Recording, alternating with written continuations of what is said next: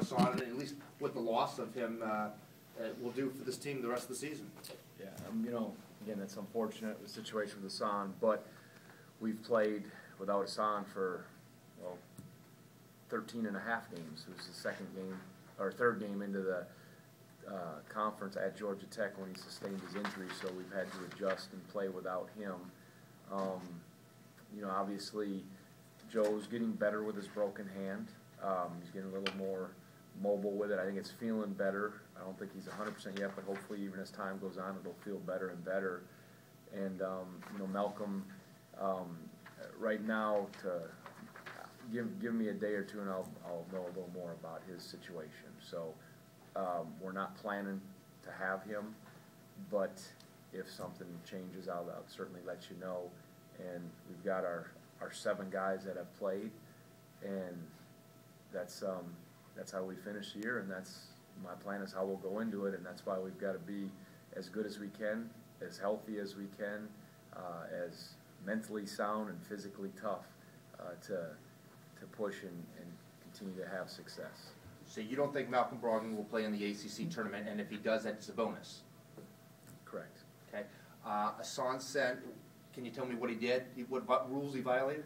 That's I know someone's gonna ask that, but we're just gonna move on to the statement we put out is as far as we're gonna go and move forward. And again, he's part of the team, and again, the consequences are him not playing, but he is part of the team, and like I said, it's time to move forward now with that. Is it your hunch that Malcolm Brogdon would be back for the NCAA tournament if available, if you make it? Yeah, that's little. Uh-oh, Rich is stepping in here. You're in trouble. Look out. No. I think Coach has asked to answer. Yeah, no.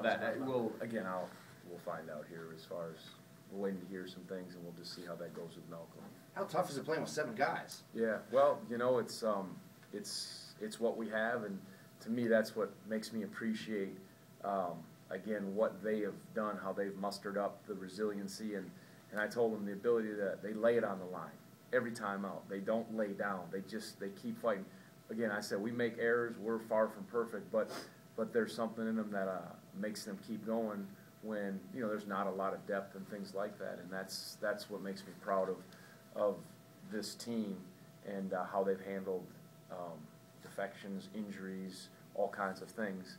And that they should feel good about that. But now it's time again to move on. And as I said I think it's Act 3 of the deal. So, how big is it that you have a bye in the ACC tournament since you are shorthanded?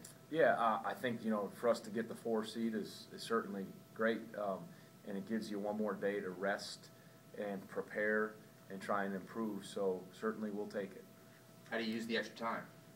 Well, day, right? Yeah, you give, today was just a film day, and then, rest the bodies, and then you have 3 days to prepare for, whoever, Boston College or NC State, who you play. So you try to, again, make improvements leading into this game and use, you're not going 3 hours at this stage of the game. You're shorter with your practices, and that's something you still got to be mindful. Get them as ready and as fresh physically and mentally as possible, but also prepared. Coach, can you, in your time coaching or just being around the game, Mike Scott's last 2 games have to rank up as some of the most dominant kind of forces of will, or just kind of putting a team on his back that I